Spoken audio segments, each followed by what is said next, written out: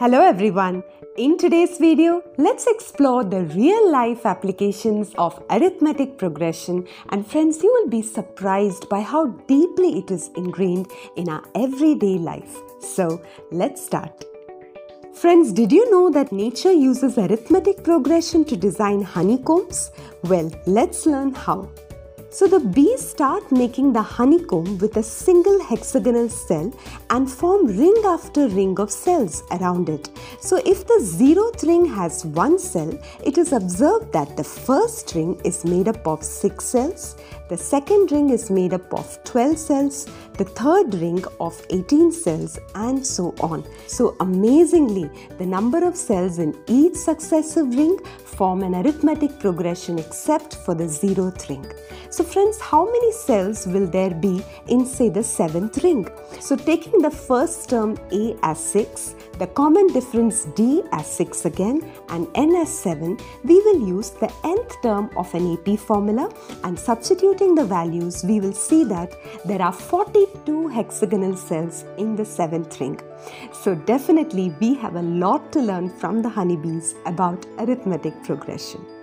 Let's now see how arithmetic progression contributes to the world of music.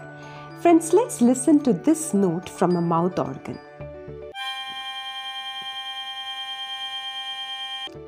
So apart from the main note of frequency omega, you will also hear frequency that is twice as fast, that is 2 omega. Also you will hear frequency which is thrice as fast, that is 3 omega. Also 4 times as fast, that is 4 omega, and so on.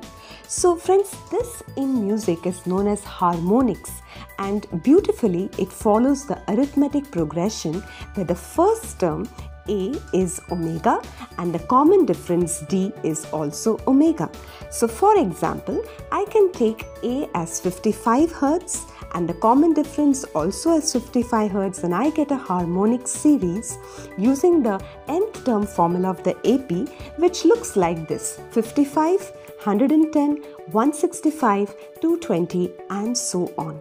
So friends, why is harmonics so important? Well, that's because harmonics is what makes music sound so much more soulful than just listening to a single main note. So that's why arithmetic progression makes music so melodious. Let's now see how arithmetic progression helps in your savings.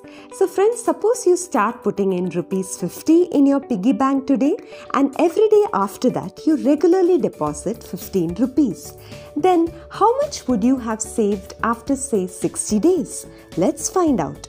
So if your first day deposit is 50 rupees, then on the second day there will be 50 plus 15, that is 65 rupees, and on the third day you will have 65 plus 15, that is 80 rupees. So these numbers indeed form an arithmetic progression where the first term is 50, the common difference D is 15. So in order to find the amount after 60 days, you just take N as 60, and using the formula for the nth term of the arithmetic progression, you can easily substitute the values and find out that after 60 days you will have rupees 935 in your piggy bank. So a big thanks to arithmetic progression for helping us reap rewards of saving. You will be amazed by how much elegance and aesthetics arithmetic progression bring into the world of design. Let's take a look. Did you know that arithmetic progression is one of the many math concepts that was used while building the world-famous pyramids? Well, even today pyramids are very popular in games like Lego blocks and in Minecraft. Many of us have seen these decorative artworks outside home entrances. They are called rangoli. And did you know that the dots that form the backbone of rangoli design often follow some arithmetic progression? Well, for example, here, the number of dots in the first row is 1 and then it increases by 2 successively. Again, the number of dots decrease by 2 successively. So due to this arithmetic progression, the design formed around these dots are very appealing to the eye and have perfect geometrical patterns. Even in the kitchen, when we place bowls decoratively like this, they are unconsciously following a decreasing arithmetic progression. During festivals, many door entrances sport these attractive flower decorations, and you've guessed it right, arithmetic progression enhances the beauty of these flower arrangements. Let's see how.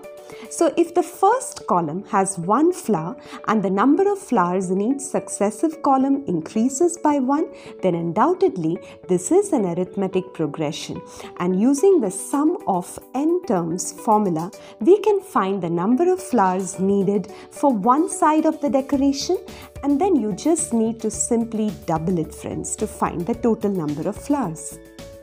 And how can mehendi designs be left out? Yes, friends, these intricate shapes used in the henna designs look even more fabulous when arranged in increasing or decreasing arithmetic progression, as you can see here.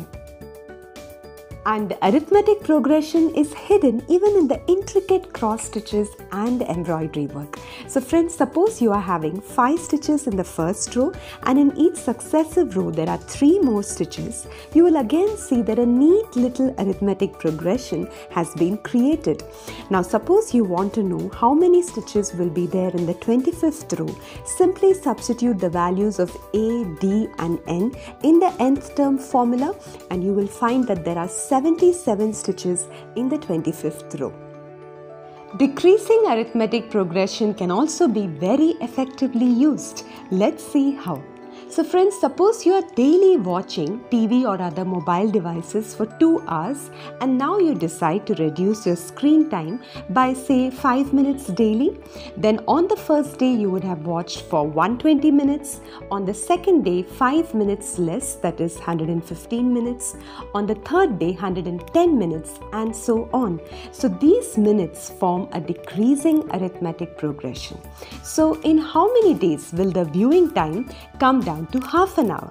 To find this, just substitute the first term A as 120, the common difference D as -5 and the last term L as 30 minutes in the formula for the last term of an AP, and on solving you will find out that the viewing time will come down to half an hour in 19 days. So this way you can use arithmetic progression to reduce your screen time gradually. And last but not the least, let's see how a taximeter uses arithmetic progression to calculate its fare.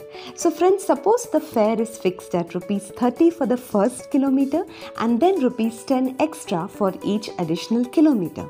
You would like to know what would a 45 kilometer trip cost you. So the first kilometer charge would be rupees 30. For the next kilometer, it would be 30 plus 10, that is 40. Then it would be 50 and so on. So friends, these numbers form an arithmetic progression.